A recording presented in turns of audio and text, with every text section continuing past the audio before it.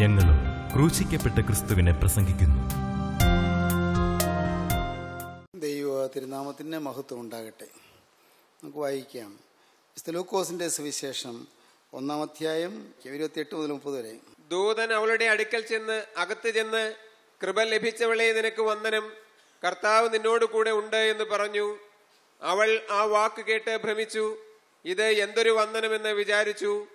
ദൂതൻ അവളോട്, മറിയയെ ഭയപ്പെടേണ്ട, നിനക്ക് ദൈവത്തിന്റെ കൃപ ലഭിച്ചു. ദൈവത്തിന് സ്തോത്രം.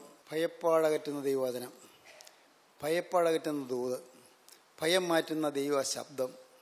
ദൈവത്തിന് സ്തോത്രം. അതാണ് കന്യാമറിയാമിൻ്റെ കാതുകളിൽ പതിച്ചത്. ഹൃദയത്തിലേക്കും കടന്നു ചെല്ലുകയാണ്. പക്ഷേ ഹൃദയം ചൂടുപിടിക്കുന്നു. എന്താണ് ഞാൻ ഈ കേൾക്കുന്നത്? ഇപ്പോൾ ആലോചന മുമ്പോട്ട് പോകുന്നതിന് മുൻപ് ഗർഭം ധരിക്കുമെന്നോ മനസ്സിലാകുന്നില്ല. എന്തൊക്കെയായിരിക്കും എൻ്റെ ഭവിഷ്യത്ത്? ആളുകൾ എന്ത് പറയും? എങ്ങനെ മനുഷ്യരുടെ മുഖത്ത് നോക്കും? വിവാഹം കഴിയാത്തൊരു സ്ത്രീ അവൾ ഗർഭിണിയായി എന്ന് പറയുമ്പോൾ ആളുകൾക്ക് എന്തായിരിക്കും ചിന്താഗതി? ആളുകളുടെ മനോഭാവം എന്തായിരിക്കും? എങ്ങനെ ഈ ജനത്തെയൊന്ന് ഞാൻ അഭിമുഖീകരിക്കും? എന്ത് ചെയ്യും? ഭവിഷ്യത്തുകൾ ഓർത്തപ്പോൾ ആകെ വെപ്രാളം. അതുകൊണ്ടാണ് ഭയപ്പെട്ടു പോയത്. അതുകൊണ്ടാണ് വിറയലോടെ അമ്പരപ്പോടെ നിന്നത്. എന്നാൽ ദൂതൻ ഒന്നൊന്നായി സംസാരിച്ച് വന്നപ്പോൾ ആ പരിഭ്രമം മാറുന്നു. ദൂതൻ ഓരോന്ന് സംസാരിച്ച് വന്നപ്പോൾ ദൈവവചനം, വചനത്തിൻ്റെ അറിയിപ്പ്, വചനത്തിൻ്റെ വചനിപ്പ് അത് കേട്ടപ്പോൾ ഭയം മാറി വരുന്നു, പരിഭ്രമം മാറി വരുന്നു. അപ്പോൾ ശാന്തമായി ചോദിച്ചു, ഇതെങ്ങനെ സംഭവിക്കും? ദൂതൻ പറഞ്ഞു, ദൈവത്തിന് ഒരു കാര്യവും അസാധ്യമല്ലല്ലോ. ഇനി സംശയമില്ല. ഉടനെ പറഞ്ഞു, കൂപ്പയ്യോട് പറഞ്ഞു, ഇതാ ഞാൻ കർത്താവിൻ്റെ ദാസി, നിന്റെ വാക്ക് പോലെ ഭവിക്കട്ടെ. ആ വാക്യം നമുക്ക് വായിക്കാം. ലൂക്കോസ് 1-ാം അധ്യായത്തിൻ്റെ 37-ാം വാക്യം മുതൽ. ദൈവത്തിന് ഒരു കാര്യവും അസാധ്യമല്ലല്ലോ എന്ന് ഉത്തരം പറഞ്ഞു. അതിന് മറിയ, ഇതാ ഞാൻ കർത്താവിന്റെ ദാസി, നിന്റെ വാക്കുപോലെ എനിക്ക് ഭവിക്കട്ടെ എന്ന് പറഞ്ഞു. ദൈവത്തിൻ്റെ വചനത്തിന് മുന്നിൽ തന്നെ സമർപ്പിച്ചു. ഡെഡിക്കേഷൻ. ദൈവവചനത്തിന് മുന്നിൽ തന്നെ ഡെഡിക്കേറ്റ് ചെയ്തു, തന്നെ സമർപ്പിച്ചു. ദൈവത്തിന് ഒരു കാര്യവും അസാധ്യമല്ലല്ലോ എന്ന് ദൂതൻ പറഞ്ഞപ്പോൾ വിശ്വാസം ഹൃദയത്തിൽ നട്ടുകിട്ടി, വിശ്വാസം ഹൃദയത്തിൽ പാകിക്കിട്ടി, വിശ്വാസം ഹൃദയത്തിൽ വേരോടി. പറയുകയാണ്, ഇതാ ഞാൻ കർത്താവിൻ്റെ ദാസി, നിന്റെ വാക്ക് പോലെ എനിക്ക് ഭവിക്കട്ടെ. ഭവിഷ്യത്ത് ചിന്തിക്കുന്നില്ല. ഈ നാളെ എന്ത് എന്ന് ചിന്തിക്കുന്നില്ല. മനുഷ്യരെന്ത് പറയുമെന്ന് ചിന്തിക്കുന്നില്ല. മനുഷ്യരെങ്ങനെ നിരൂപിക്കുമെന്ന് ചിന്തിക്കുന്നില്ല. മനുഷ്യരുടെ ഇടയിൽ കൂടി എങ്ങനെ നടക്കുമെന്ന് ചിന്തിക്കുന്നില്ല. ആളുകൾ അധിക്ഷേപിക്കുകയില്ലേ എന്ന് ചിന്തിക്കുന്നില്ല. വലിയ അപമാനം വരില്ലേ എന്ന് ചിന്തിക്കുന്നില്ല. എങ്ങനെ ഈ നാട്ടിലും വീട്ടിലും ജീവിക്കുമെന്നുള്ളതിനെക്കുറിച്ച് ഒന്നും ചിന്തിക്കുന്നില്ല. വചനം കേട്ടു, ഒന്നും ചിന്തിക്കാതെ തന്നെ കർത്താവിന് കൊടുത്തു. ഇതാ ഞാൻ കർത്താവിൻ്റെ ദാസി, നിന്റെ വാക്ക് പോലെ എനിക്ക് ഭവിക്കട്ടെ. സഹോദരങ്ങളെ, ക്രിസ്തീയ ജീവിതത്തിന് മർമ്മം കാണാം. ഈ ഒരു സമർപ്പണം നമ്മുടെ ജീവിതത്തിൽ വരുമ്പോഴാണ് നമ്മുടെ ജീവിതം ഭാഗ്യകരമായ അനുഭവത്തിലേക്ക് നീങ്ങുന്നത്. ക്രിസ്തു നമ്മിൽ ഉരുവാകണമെങ്കിൽ ഒരു സമർപ്പണം നമ്മിൽ ഉണ്ടാകണം. ക്രിസ്തു നമ്മിൽ ജനിക്കണമെങ്കിൽ, ഒരു വീണ്ടും ജന അനുഭവം നമുക്ക് ലഭിക്കണമെങ്കിൽ ഒരു സമർപ്പണം കൂടിയേ കഴിയൂ. സമർപ്പണം വേണം. നാം എന്തെങ്കിലും സമർപ്പണം എടുത്തിട്ടുണ്ടോ? ചിന്തിക്കൂ. ദയവായി നിങ്ങൾ ചിന്തിക്കൂ. ഒരു സമർപ്പണം എടുത്തിട്ടുണ്ടോ? മനസ്സറിഞ്ഞ് ഇനിയൊരു പാവം എന്നിൽ വരികയില്ല, കർത്താവേ, എന്നെ നിൻ്റെ പാദപീഠത്തിൽ ഞാൻ സമർപ്പിക്കുന്നു. മനസ്സറിഞ്ഞ് ഞാൻ കോപിക്കുകയില്ല. മനസ്സറിഞ്ഞ് ഞാൻ ആരെയും വിമർശിക്കുകയില്ല, പരദൂഷണം പറയുകയില്ല. മനസ്സറിഞ്ഞ് ഞാൻ വഴക്കുണ്ടാക്കുകയില്ല. കർത്താവെ, ഒരു തെറ്റായ കാര്യം എൻ്റെ ജീവിതത്തിൽ സംഭവിക്കുകയില്ല. ഒരു ഡെഡിക്കേഷൻ, ഒരു ഹൃദയത്തിൻ്റെ ഉള്ളിൽ നിന്നുള്ളതായ ഒരു സമർപ്പണം, ഡെഡിക്കേഷൻ. ഇതാ ഞാൻ കർത്താവിൻ്റെ ദാസി, നിൻ്റെ വാക്ക് പോലെ എനിക്ക് ഭവിക്കട്ടെ. നാളെ വരെ അങ്ങനെ ഒരു സമർപ്പണം നിങ്ങൾ വന്നിട്ടില്ലെങ്കിൽ ഇന്ന് രാത്രി കന്യാമറിയാൻ പറഞ്ഞ വാക്ക് നിങ്ങളുടെ ഹൃദയത്തിൽ നിന്ന് വരട്ടെ. ഇന്നത് കേട്ടുകൊണ്ടിരിക്കുമ്പോൾ തന്നെ നിങ്ങളുടെ ഹൃദയത്തിൽ നിന്ന് ആ ശബ്ദം വരട്ടെ. ഇതാ ഞാൻ കർത്താവിൻ്റെ ദാസി, നിൻ്റെ വാക്ക് പോലെ എനിക്ക് ഭവിക്കട്ടെ. ദൈവത്തിന് സ്തോത്രം. ഇതാ ഞാൻ കർത്താവിൻ്റെ ദാസി, നിൻ്റെ വാക്ക് പോലെ എനിക്ക് ഭവിക്കട്ടെ. ദൈവത്തിൻ്റെ വചനം പോലെ സംഭവിച്ചു കൊള്ളട്ടെ. ദൈവത്തിൻ്റെ വചനം എന്നിൽ നിറവേറട്ടെ, ദൈവത്തിൻ്റെ വചനപ്രകാരം എന്നിൽ ദൈവത്തിൻ്റെ പരിശുദ്ധാത്മാവ് പ്രവർത്തിക്കട്ടെ. പരിശുദ്ധാത്മാവിൻ്റെ പ്രവർത്തനത്തിന് ഞാനിതാ എന്നെ തന്നെ താഴ്ത്തി കൊടുക്കുന്നു. കന്യമറിയാം സമർപ്പിച്ചു, വ്യക്തമായൊരു സമർപ്പണമാണ് എടുത്തത്. പ്രിയപ്പെട്ടവരെ, നിങ്ങൾ ഓരോരുത്തരും ഒരുപക്ഷെ ചിലപ്പോൾ നിങ്ങൾ ശിശുവായിരുന്ന കാലത്ത് സ്നാനത്തിൽ നിങ്ങൾ സമർപ്പണം എടുത്ത് കാണണം. സാത്താനെ ഞാൻ ഉപേക്ഷിക്കുന്നു, മിശിഹായെ ഞാൻ സ്വീകരിക്കുന്നു. സാത്താനെ ഞാൻ ഉപേക്ഷിക്കുന്നു, മിശിഹായെ ഞാൻ സ്വീകരിക്കുന്നു. പക്ഷേ ആ സമർപ്പണം നമ്മുടെ ജീവിതത്തിൽ നാം പാലിച്ചിട്ടുണ്ടോ? അന്ന് പറഞ്ഞതായ വാക്ക് നാം പാലിച്ചിട്ടുണ്ടോ? പലപ്പോഴും വാക്ക് മാറിപ്പോയിട്ടില്ലേ? നമ്മുടെ സമർപ്പണത്തിൽ നാം തെറ്റിപ്പോയിട്ടില്ലേ? നമ്മുടെ തീരുമാനം ലംഘിച്ചു പോയിട്ടില്ലേ? നമ്മുടെ ജീവിതത്തിൽ പാപം വന്നുപോയിട്ടില്ലേ? സാത്താൻ അവകാശമുള്ള പലതും നമ്മുടെ ജീവിതത്തിൽ ഇല്ലേ?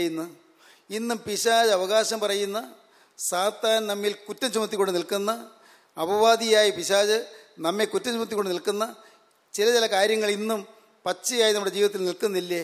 ഒന്ന് ചിന്തിക്കൂ. നിങ്ങൾക്ക് രക്ഷപ്പെടാം. പിശാച് അവകാശം പറയുന്ന എല്ലാ ഹീനതകളിൽ നിന്നും നിങ്ങളെ വിടുവിക്കുവാൻ കർത്താവായ യേശുവിന് കഴിയും. ഒറ്റയ്ക്കൊരു കാര്യം, കർത്താവേ, ഇന്ന് ഞാൻ വീണ്ടും എന്നെ തന്നെ ഞാൻ സമർപ്പിക്കുന്നു. പലപ്പോഴും പറഞ്ഞിട്ടുള്ള വാക്ക് ഇന്ന് ഞാൻ ആവർത്തിക്കുന്നു. ഞാൻ പറഞ്ഞിട്ടുള്ള വാക്ക് പാലിക്കാൻ ഇതുവരെയും കഴിഞ്ഞില്ല. പക്ഷേ ഇന്ന് നാഥ, ഞാൻ തിരുമുമ്പാകെ വന്ന് ഞാൻ നിന്നോട് വാക്ക് പറയുന്നു. കർത്താവേ, ഞാൻ നിന്റെ ദാസി, ഞാൻ നിന്റെ ദാസൻ. നിൻ്റെ ഇഷ്ടം പോലെ ഭവിക്കട്ടെ, നിൻ്റെ വാക്ക് പോലെ ഭവിക്കട്ടെ. ഒരു സമർപ്പണം എടുത്ത് കഴിഞ്ഞപ്പോഴാണ് പിന്നെ കാര്യങ്ങൾ ആകെ മാറി. അടുത്ത പാരഗ്രാഫ് തുടങ്ങുന്നത് എന്താണ്? വായിച്ച് 39 വാക്യം. ആ നാളുകളിൽ മറിയ എഴുന്നേറ്റ് മലനാട്ടിൽ ഒരു യഹൂദ്യ പട്ടണത്തിൽ ബന്ധപ്പെട്ട് ചെന്ന് സെഖര്യാവിന്റെ വീട്ടിലെത്തി എലിസബത്തിനെ വന്ദിച്ചു. നാട്ടിൽ നിൽക്കാൻ നിർത്തിയില്ലാതായി, നാട്ടിൽ ജീവിക്കാൻ വയ്യാതായി, നാട്ടിലാകെ എല്ലാവരുടെയും മുമ്പിൽ ഒരു പരിഹാസപാത്രമായി തീർന്നു. അതാണ്ട് കല്യാണം ആലോചിച്ച് തുടങ്ങുന്നേ ഉള്ളൂ, പെൺകുട്ടി ഗർഭിണിയായി തീർന്നിരിക്കുന്നു. എന്തൊരു അപമാനകരമായ കാര്യം! ആളുകളെല്ലാം ഇതങ്ങ് ഒരു ചർച്ചാ വിഷയമായി, നാട്ടിലാകെ പരിഹാസ വിഷയമായി, ആ നാട്ടിൽ നിൽക്കാൻ വയ്യാതായി. ആ നാളുകളിൽ മറിയ എഴുന്നേറ്റ് മലനാട്ടിൽ ഒരു യഹൂദ്യ പട്ടണത്തിൽ ബന്ധപ്പെട്ട് ചെന്നു. സെഖര്യാവിൻ്റെ വീട്ടിലെത്തി എലിസബത്തിനെ വന്ദിച്ചു. ബന്ധപ്പെട്ട് ഓടിപ്പോവുകയാണ്, നിൽക്കക്കള്ളിയില്ലാതെ ഓടുകയാണ്. ഒരു കാര്യം ഉറച്ചുകൊള്ളൂ, ക്രിസ്തു ഉരുവായാൽ, അതിനുള്ളൊരു സമർപ്പണം എടുത്തു കഴിഞ്ഞാൽ നിങ്ങളെ എല്ലാവരും ആക്ഷേപിക്കും, സകലരും തെറ്റിദ്ധരിക്കും. വ്യക്തമാണത്. ആത്മീയ ജീവിതത്തിൻ്റെ പരമപ്രധാനമായൊരു കാര്യമാണ്. നിങ്ങൾ വാസ്തവമായി ക്രിസ്തു നിങ്ങൾ ഉരുവാകാൻ നിങ്ങൾ വിട്ടുകൊടുത്തിട്ടുണ്ടെങ്കിൽ, വാസ്തവമായി ക്രിസ്തു നിങ്ങൾ ഉരുവായിട്ടുണ്ടെങ്കിൽ, ക്രിസ്തു നിങ്ങളുടെ ഉള്ളത്തിൽ ജനിച്ചിട്ടുണ്ടെങ്കിൽ, ഹൃദയത്തിൽ ക്രിസ്തു വസിക്കുന്നുണ്ടെങ്കിൽ തീർച്ചയായും അപമാനം വരും, സംശയിക്കേണ്ട. നിങ്ങൾ ചെയ്യാത്ത തെറ്റുകൾ നിങ്ങളുടെ മേൽ ആരോപണം വരും. നിങ്ങൾ അറിയാത്ത തെറ്റുകൾ നിങ്ങളുടെ മേൽ ആരോപണം വരുമെന്ന് മാത്രമല്ല, നിങ്ങൾ സമൂഹത്തിന് മുമ്പിൽ മാന്യരല്ലാതെ കൽപ്പിക്കപ്പെടും. നമ്മുടെ മേൽ തെറ്റിദ്ധാരണകൾ പെരുകും. ആളുകൾ നമ്മെ പരിഹസിക്കും, ആളുകൾ നമ്മെ നിന്ദിക്കും, ആളുകൾ നമ്മെ അപമാനിക്കും. പലതരത്തിൽ ഒരു സമയത്ത് നമുക്കുണ്ടായിരുന്ന മാന്യത പോകും, ഒരു സമയത്ത് നമുക്കുണ്ടായിരുന്ന ബഹുമാന്യത പോകും, ഒരു സമയത്ത് നമുക്ക് കിട്ടിക്കൊണ്ടിരുന്ന ആദരവ് പോകും. എല്ലായിടത്തും നാം ഒരു പരിഹാസപാത്രമായി തീരും. ദൈവത്തിന് സ്തോത്രം. ഏതോ ഒരു കെടുതി വന്നതിനെ പോലെ ചിലർ നമ്മളെ സഹതാപത്തോടെ നോക്കും. ഏതോ ഒരു മണ്ടത്തരം പറ്റിയവനെ പോലെ ആയിരിക്കും ആളുകൾ നമ്മെ നോക്കുന്നത്, ഏതോ ഒരു വിഡ്ഢിത്തം പറ്റിയവനെ പോലെ. ദൈവത്തിന് സ്തോത്രം. പ്രിയപ്പെട്ടവർ, നിങ്ങൾ വിശ്വസിക്കുമോ? ഇത് നിങ്ങൾ പുഞ്ചിരിയോടെ ഏറ്റെടുക്കുമെങ്കിൽ, ഈ നിന്ദകൾ സന്തോഷത്തോടെ വഹിക്കുമെങ്കിൽ, ആളുകളുടെ പരിഹാസം നിങ്ങൾ സന്തോഷത്തോടെ വഹിക്കുമെങ്കിൽ, നിങ്ങൾക്ക് വിശ്വാസ ജീവിതം സമാധാനമായി കൊണ്ടുപോകാൻ പറ്റും. ആത്മീയ ജീവിതം സുശോഭനമായി നയിക്കാൻ പറ്റും, സന്തോഷകരമായി നയിക്കാൻ പറ്റും. ആത്മീയ ജീവിതത്തിൽ നിങ്ങൾക്ക് മുന്നേറാൻ പറ്റും. ഉടനെ ഉണ്ടായത് വലിയൊരു പേഴ്സിക്യൂഷനാണ്. ഡെഡിക്കേഷൻ കഴിഞ്ഞാൽ പേഴ്സിക്യൂഷൻ വരും, ഉറപ്പാണത്.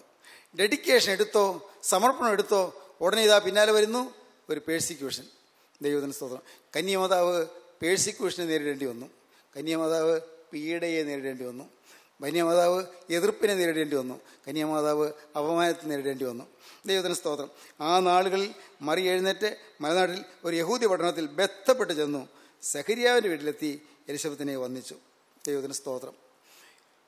ഇതുപോലെ തന്നെ പരിശുദ്ധാത്മാവിൻ്റെ അത്ഭുത കൃപയാൽ ഗർഭിണിയായി തീർന്ന എലിസബത്തിനെ, ഈ വാർദ്ധക്യത്തിൽ ഗർഭിണിയായി തീർന്ന എലിസബത്തിനെ മറിയാൻ പോയി കാണുകയാണ്. മലാഖ പറഞ്ഞു, മച്ചി എന്ന് പറഞ്ഞു വന്നവൾക്ക് ഇത് 6-ാം മാസം. ദൈവത്തിൻ്റെ ഒരു കാര്യം അസാധ്യമല്ലല്ലോ എന്ന് പറഞ്ഞു. അവിടെ ചെന്നാൽ തുല്യ ദുഃഖിതർക്ക് ഒരുമിച്ച് കൂടാമല്ലോ എന്ന് വിചാരിച്ചു. തുല്യ ദുഃഖിതർ എന്ന് പറഞ്ഞാൽ എന്താണ് അതിൻ്റെ അർത്ഥം? ഒരേപോലെ ദുഃഖം അനുഭവിക്കുന്നവർ. അതോടെ എലിസബത്തിന് ദുഃഖമൊന്നുമല്ല, സന്തോഷമാണ്. പക്ഷേ എല്ലാവർക്കും എലിസബത്ത് ഒരു പരിഹാസപാത്രമാണ്. കണ്ടില്ലേ, വാർദ്ധക്യമായി ഇപ്പോൾ കണ്ടേ ഗർഭിണിയായിരിക്കുന്നു. എല്ലാവർക്കും ഒരു കൗതുകം, എല്ലാവർക്കും ഒരു പരിഹാസം. ആ എലിസബത്തിൻ്റെ അരിയിലേക്ക് കന്യാമറിയാം പോവുകയാണ്. അവിടെ ചെന്നു. പേഴ്സിക്യൂഷൻ വന്നാൽ അതിന് രക്ഷപ്പെടാൻ ഒരേ ഒരു വഴി ഒരു ഫെലോഷിപ്പിലേക്ക് പോവുക.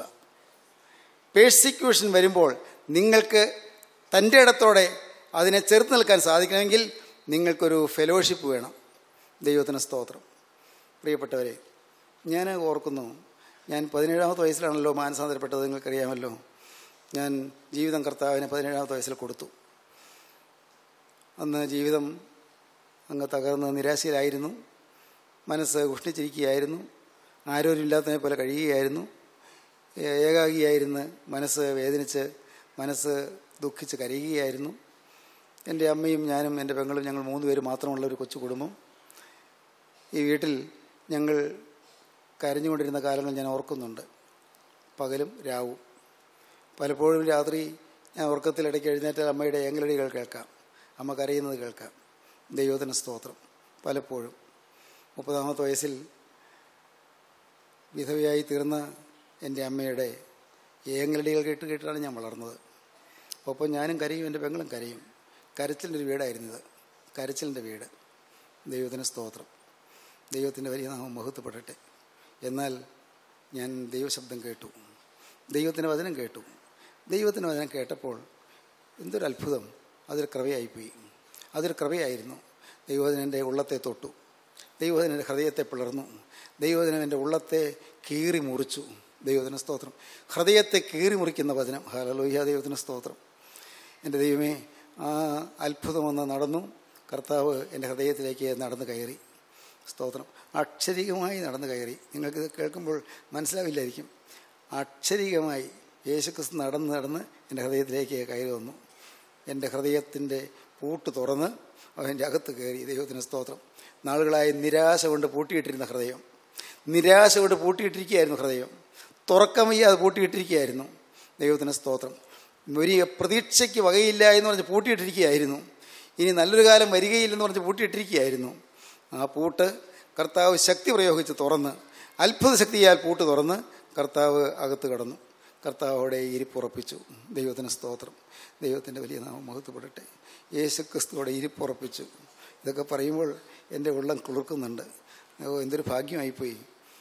ഉടനെ പലരും കളിയാക്കി, പലരും ഒട്ടേറെ പരിഹാസം ഏൽക്കേണ്ടി വന്നു. ഒട്ടേറെ ആ കാലങ്ങൾ ഞാൻ ഓർക്കുന്നുണ്ട്. ഞാനൊരു ഒറ്റപ്പെട്ട മനുഷ്യനായിപ്പോയി. എല്ലായിടത്തും ഒരു ഒറ്റപ്പെട്ട അനുഭവം. നിന്ന, ആക്ഷേപം, പരിഹാസം ഇതെല്ലാം ഏറ്റു. എനിക്കെന്തോ ഒരു വലിയ മണ്ടത്തരം പറ്റിയെന്ന് ചിന്തിച്ച ആളുകളുണ്ട്. ഞാൻ വലിയ അബദ്ധത്തിൽ പോയി എന്ന് ചിന്തിച്ച ആളുകളുണ്ട്. എനിക്ക് അതുകൊണ്ട് വലിയ കെടുതി പറ്റിയെന്ന രീതിയിൽ കണ്ട ആളുകളുണ്ട്. എന്നെ പരിഹസിച്ച് പുച്ഛിച്ച ആളുകളുണ്ട്. ധാരാളം. ദൈവത്തിന് സ്തോത്രം. എന്നാൽ അന്ന് ഞാൻ ആ പീഡയുടെയും പരിഹാസത്തിൻ്റെ ഇടയ്ക്ക് സമാധാനം കിട്ടിയത് ഫെലോഷിപ്പിലായിരുന്നു. അന്ന് ഈ വലമ്പൂർ പള്ളിയിൽ ഒരു ഫെലോഷിപ്പ് ഉണ്ടായിരുന്നു. കുറച്ചാളുകൾ മാത്രം. ദൈവത്തിന് സ്തോത്രം. ഒരു ചെറിയ ഫെലോഷിപ്പ്, 10-12 പേര് മാത്രമുള്ള. അവരെല്ലാം പക്ഷേ വലിയ വിദ്യാഭ്യാസമുള്ളവരായിരുന്നില്ല. പക്ഷേ ആത്മീക മല്ലന്മാരായ പ്രാർത്ഥനാ വീരന്മാരായ ചില അനുഗ്രഹീതരായ ദൈവപുരുഷന്മാർ അന്നിവിടെ ഉണ്ടായിരുന്നു.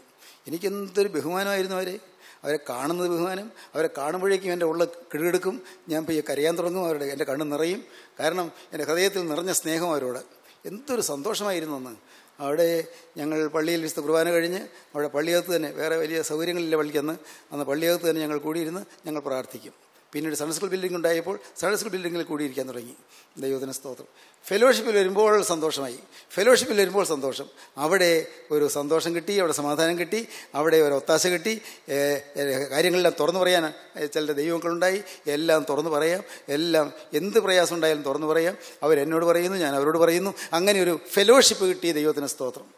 പ്രിയപ്പെട്ടവരെ, ഒരു ഫെലോഷിപ്പ് എന്ന് പറഞ്ഞാൽ ഏതെങ്കിലും ഒരു ഗ്രൂപ്പ് എന്നുള്ള അർത്ഥത്തിലല്ല, ആത്മീയമായ കൂട്ടായ്മ.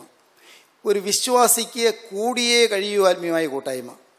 ആത്മീയമായ കൂട്ടായ്മ ഇല്ലെങ്കിൽ വിശ്വാസി വളരുകയില്ല, വിശ്വാസി നിലനിൽക്കുകയുമില്ല. ഒരു നല്ല കൂട്ടായ്മയുടെ പിൻബലമില്ലെങ്കിൽ നിലനിൽക്കാൻ സാധിക്കുകയില്ല. നമ്മൾ തളർന്നു പോകും. ഒരു കൈത്താങ്ങൽ നമുക്ക് ആവശ്യമാണ്. നമ്മളെ പിടിച്ചു നടത്താൻ ചില ദൈവമക്കൾ ആവശ്യമാണ്.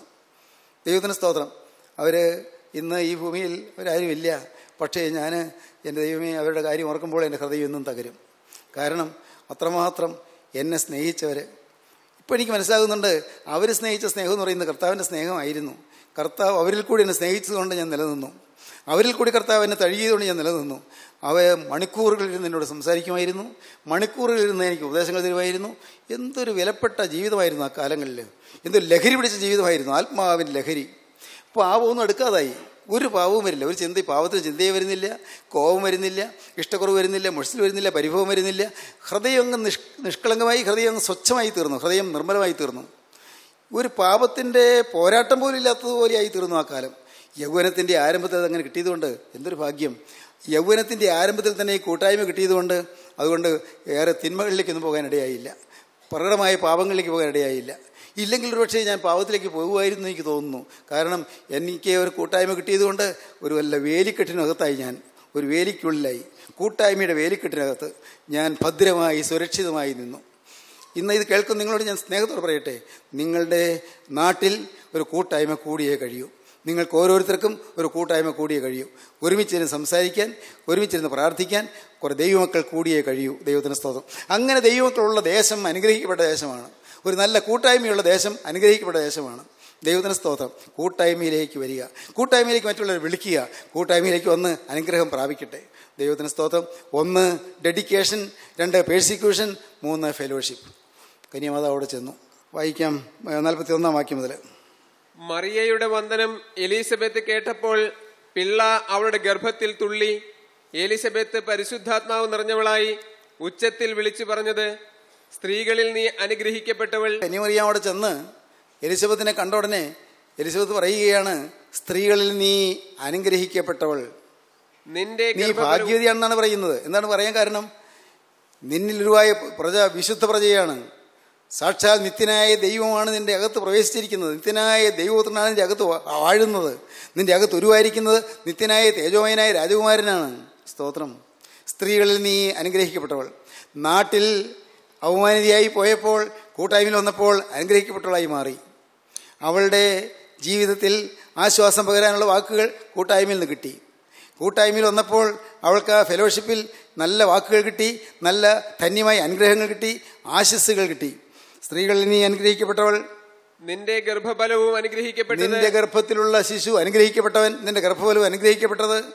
എന്റെ കർത്താവിന്റെ മാതാവ് എന്റെ അടുക്കൽ വരുന്ന മാനം എനിക്ക് എവിടെ നിന്ന് ഉണ്ടായി? ദൈവത്തിന് സ്തോത്രം. എന്റെ കർത്താവിന്റെ മാതാവല്ലേ വന്നിരിക്കുന്നത്. നീ കേവലം ഒരു യുവതിയല്ല, നീ എൻ്റെ കർത്താവിൻ്റെ മാതാവാണ്. നിത്യനായ ദൈവം, ഉരുവാകുവാൻ ദൈവം തിരഞ്ഞെടുത്ത പാത്രമാണ് നീ. നിത്യനായ ദൈവം സ്വർഗലോകം വിട്ട് ഭൂമിയിലേക്ക് ഇറങ്ങി വന്ന് വാഴുവാനും ഒതുങ്ങി നിൽക്കുവാനും നിന്നെ തിരഞ്ഞെടുത്തിരിക്കുന്നു. നീ ഭാഗ്യവതിയാണ്. ഞാനും ഭാഗ്യവതിയായിരിക്കുന്നു. നീ വന്ന് എന്നെ വന്ദനം ചെയ്തപ്പോൾ പിള്ള എൻ്റെ ഗർഭത്തിൽ ആനന്ദം കൊണ്ട് തുള്ളി. 6 മാസം പ്രായമായ ഒരു ശിശു എൻ്റെ ഗർഭത്തിലുണ്ട്.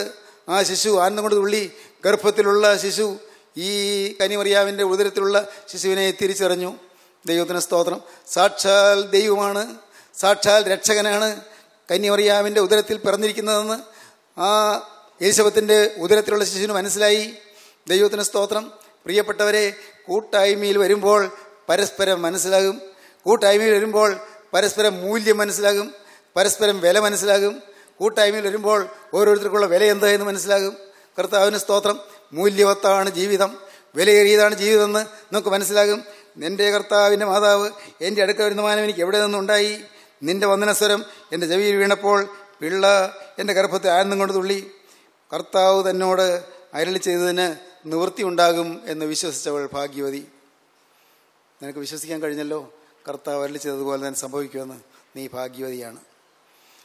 നാട്ടിൽ നിർഭാഗ്യവതി എന്ന് വിളിക്കപ്പെട്ടവൾ, നാട്ടിൽ തെറ്റുപറ്റികളെന്ന് വിളിക്കപ്പെട്ടവൾ, ഇപ്പോഴിവിടെ വന്നപ്പോൾ നീ ഭാഗ്യവതി തന്നെയാണ്. നീ അനുഗ്രഹീതയാണ്.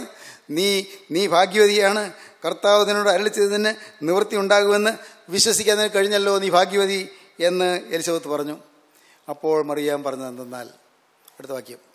അപ്പോൾ മറിയ പറഞ്ഞത്, എൻ്റെ ഉള്ളം കർത്താവിനെ മഹിമപ്പെടുത്തുന്നു. എന്റെ ആത്മാവ് എന്റെ രക്ഷിതാവായ ദൈവത്തിൽ ഉല്ലസിക്കുന്നു. അവൻ തന്റെ ദാസിയുടെ താഴ്ച കടാക്ഷിച്ചിരിക്കുന്നുവല്ലോ. ഇന്നു മുതൽ എല്ലാ തലമുറകളും എന്നെ ഭാഗ്യവതി എന്ന് വാഴ്ത്തും. ശക്തനായവൻ എനിക്ക് വലിയവ ചെയ്തിരിക്കുന്നു.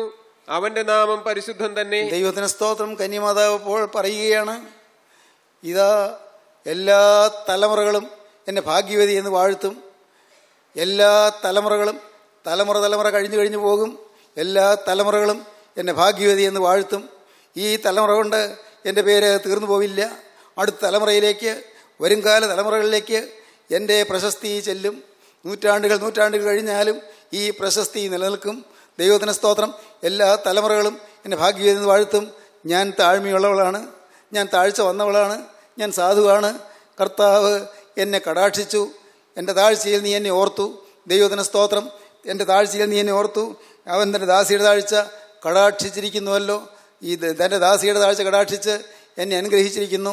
കന്യമാതാവും എലിസബത്തും ചേർന്ന് ഒരുമിച്ച് അവിടെ ആനന്ദിച്ച് ഫെലോഷിപ്പിൽ ആരാധന തുടങ്ങി, വർഷിപ്പ് തുടങ്ങി. ദൈവത്തിന് സ്തോത്രം. ഫെലോഷിപ്പിൽ വർഷിപ്പ്. കർത്താവിൻ്റെ വലിയ നാമം മഹത്വപ്പെടട്ടെ.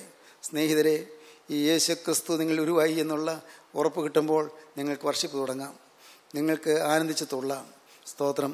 നമ്മുടെ താഴ്ചയിൽ നിന്ന് ഓർത്തവന് സ്തോത്രം ചെയ്യുകയും അവൻ്റെ ദയ എന്നേക്കുമുള്ളത്. യേശു ക്രിസ്തു തമ്മിൽ ഉരുവാകുമ്പോൾ നമുക്ക് വർഷിപ്പ് ചെയ്യാം, നമുക്ക് ആരാധിക്കാം. നമ്മുടെ മ്ലാനതകൾ മാറും, നമ്മുടെ വാട്ടങ്ങൾ മാറും, നമ്മുടെ കേടുകൾ മാറും, നമ്മുടെ ക്ഷീണങ്ങൾ മാറും. നമുക്ക് ആനന്ദവായ്പോടെ ദൈവത്തെ ആരാധിക്കാം, ദൈവത്തെ സ്തുതിക്കാം. എൻ്റെ ദേഹി എൻ്റെ രക്ഷിതാവായി ദൈവത്തെ ഉല്ലസിക്കുന്നു. അവൻ തന്നെ ദാസിയുടെ താഴ്ച കടാക്ഷിച്ചിരിക്കുന്നുവല്ലോ. ഇന്നു മുതൽ എല്ലാ തലമുറകളും എന്നെ ഭാഗ്യവതി എന്ന് വാഴ്ത്തും. അവിടെ ആരാധന തുടങ്ങുകയാണ്. വർഷിപ്പ്, ആരാധന. ഫെലോഷിപ്പ് ഉള്ളിടത്ത് വർഷിപ്പുണ്ട്. ദൈവത്തിന് സ്തോത്രം. ഡെഡിക്കേഷൻ വന്നാൽ ഉടനെ പേഴ്സിക്യൂഷൻ വരും. പേഴ്സിക്യൂഷൻ വന്നാൽ ഉടനെ ഫെലോഷിപ്പിലേക്ക് ഓടിക്കൊള്ളുക. ഫെലോഷിപ്പിൽ വർഷിപ്പുണ്ട്. വർഷിപ്പിൽ പങ്കുചേരുക. കർത്താവിന് സ്തോത്രം. 4 വാക്കുകൾ പറഞ്ഞു. 1 ഡെഡിക്കേഷൻ, 2 പേഴ്സിക്യൂഷൻ, 3 ഫെലോഷിപ്പ്, 4 വർഷിപ്പ്. ദൈവത്തിന് സ്തോത്രം. ഈ വാക്കുകൾ ഓർത്തില്ലെങ്കിൽ സാരമില്ല. ഇന്ന് ഇത് കേട്ടുകൊണ്ടിരിക്കുമ്പോൾ ഇപ്പോൾ നിങ്ങൾ ഒരു കാര്യം ചെയ്യൂ.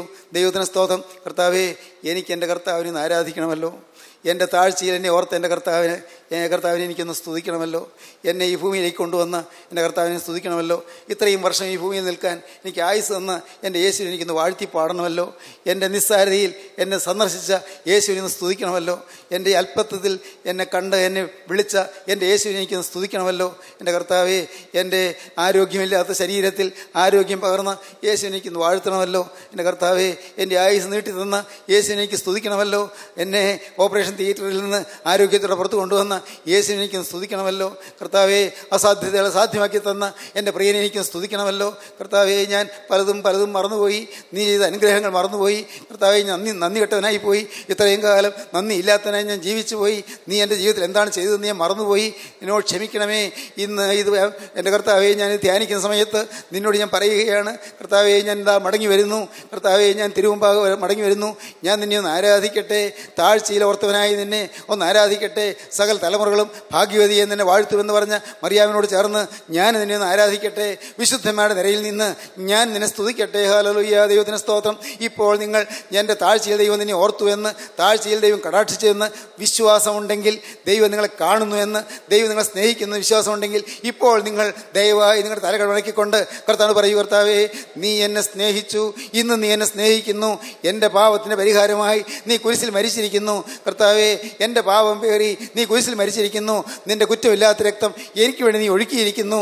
ആ പരിശുദ്ധ രക്തത്തിൽ ഇപ്പോൾ എന്നെ കഴുകണമേ. ആ പരിശുദ്ധ രക്തത്തിൽ എൻ്റെ കഴിഞ്ഞകാല പാപങ്ങളും എൻ്റെ ജീവിതത്തിൽ ഒന്ന് പോയ ശാപങ്ങളും എല്ലാം മാറ്റി എന്നെ ഒന്ന് വിശുദ്ധീകരിക്കണമേ, എന്നെ പുതുക്കണമേ. നിങ്ങൾ പ്രാർത്ഥിക്കൂ. ഇപ്പോൾ തന്നെ നിങ്ങൾ കർത്താവിൻ്റെ കരങ്ങളിൽ നിങ്ങളെ കൊടുത്തുകൊണ്ട് ആരാധനയിൽ പങ്കുചേരൂ. കർത്താവെ, അനുഗ്രഹിക്കണമേ. നാഥ, എന്നെ നിന്റെ സ്തുതിയിൽ പങ്കുചേരുവാനുള്ള കൃപ തന്ന് എന്നെ വാഴ്ത്തണമേ. നിന്റെ ആണിപ്പാടുള്ള കരയുടെ തലയിൽ വെക്കണമേ.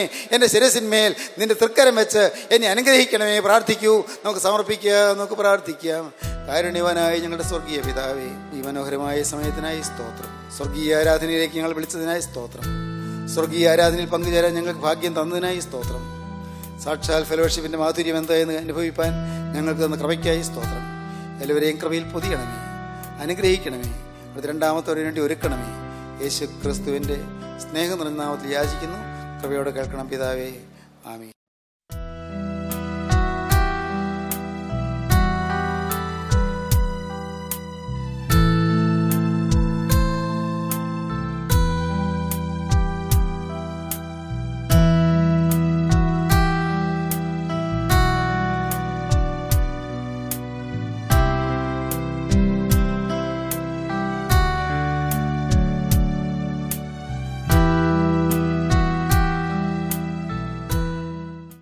Professor MY Yohannan power vision ടിവിയിൽ പ്രസംഗിക്കുന്നു. എല്ലാ ദിവസവും രാവിലെ 5:30, ഉച്ചയ്ക്ക് 1:30, രാത്രി 8:30. ഈ ആശ്വാസ സന്ദേശം നിങ്ങൾ ശ്രദ്ധിച്ചുവല്ലോ. നിങ്ങളുടെ അഭിപ്രായങ്ങളും പ്രാർത്ഥനാ വിഷയങ്ങളും ഞങ്ങളെ എഴുതി അറിയിക്കുമല്ലോ. ഞങ്ങളുടെ വിലാസം: professor MY Yohannan, post box number 17, Kolenchery 682311. Phone 9142303096.